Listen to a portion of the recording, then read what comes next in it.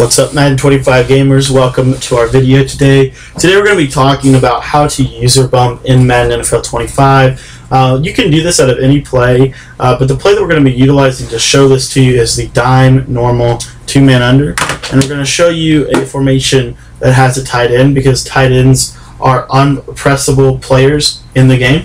So we're going to use a play like this, a shotgun empty tray, and we're going to use the play verticals Y shake. And if you watch here, you're going to see at the snap of the ball that we can press, if we press coverage, so we're just going to triangle and call press coverage. Watch, we'll press every receiver except for the tight end. And that tight end route can be a very troubling route to stop. So what I want to show you today is how to press that route.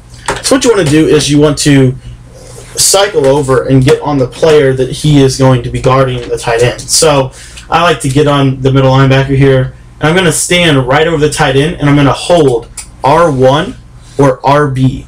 And you see here, I should get that press on the outside, and then I've just got a user manually covering, and I like the strafe to do that. I really like the strafe. I just feel like you get better animations.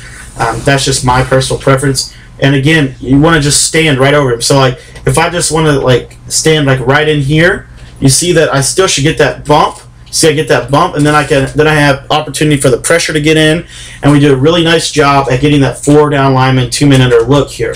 So, say for example, I just know that now that I know that everybody's going to get bumped, now I can grab onto Henderson here, get it down in the box, play that press coverage, and now look, there's really hardly anywhere for him to go, and does a very nice job of stopping a lot of routes. So another thing that we want to show you today is, like, for example, if they put a receiver on a drag.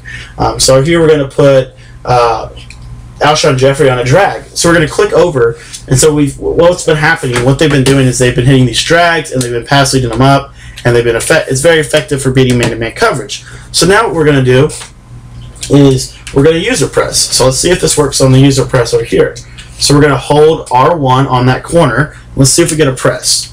See, we don't get a press, so there's nothing that you can do to press a drag route except do one thing. You can put a flat zone on it. So now we put the flat zone on it, and now we get that press, and then we just have to follow. So I did a poor job there following just because I wasn't focused on that. I just wanted to show you the press, but now watch. So now what we can do, we put the flat zone over him, we get the press, and we just follow. We're a little bit behind here, so what we could do in that situation is we could take maybe one of the defensive tackles, man him up on that guy. We got the flat zone over here, and we want to be over him, of course. We get the press on the drag, and then we just follow, and do a pretty good job at usering. So that's how you could user bump unbumpable routes. You can use flat zones like that. One thing you could do is like put E.J. Henderson here on a flat zone, hold R1. This should work. Should get that press. And you see you can still do the same tactics all throughout the field and do a really nice job at stopping a lot of routes. The user bump is a little advanced tip in Madden 25, and it does a very nice job at getting pressure, allowing your defense to get pressure from a 4-down line because the bump is going to take time for the receivers to get off the jam.